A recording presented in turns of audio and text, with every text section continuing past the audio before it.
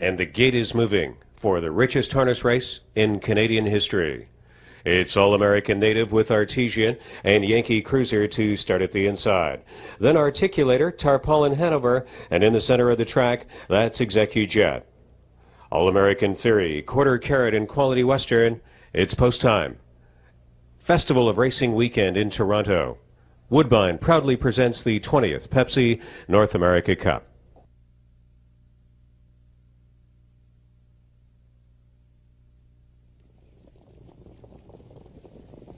The field for the 20th Pepsi North America Cup. They're off and pacing, and All-American Native strides right on through. Execu Jet is leaving like a jet. All-American Theory is out of there fast on the outside. Quarter Carat is leaving hard to be up into the top four. Artesian following through in fifth. Quality Western is sixth on the outside, leaving Yankee Cruiser well back in seventh ahead of Articulator, and Tarpaulin Hanover is last away. Execu Jet the leader. Waiting to clear is All-American Theory, and All-American Native is already up on the move aggressively. The opening quarter was 26-1.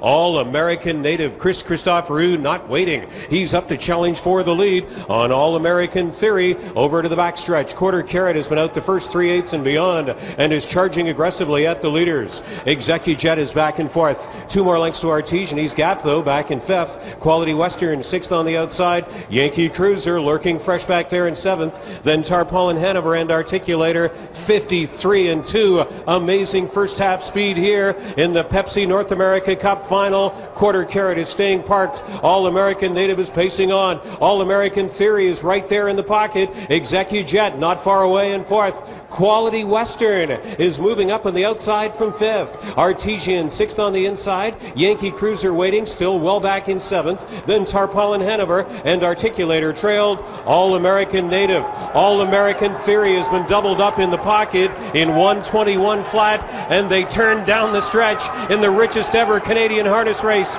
the 20th Pepsi North America Cup, into the critical final 8th of the mile. All-American Native, All-American Theory. Here comes LaChance with Artesian on the outside. All-American Native, Yankee Cruiser moving up.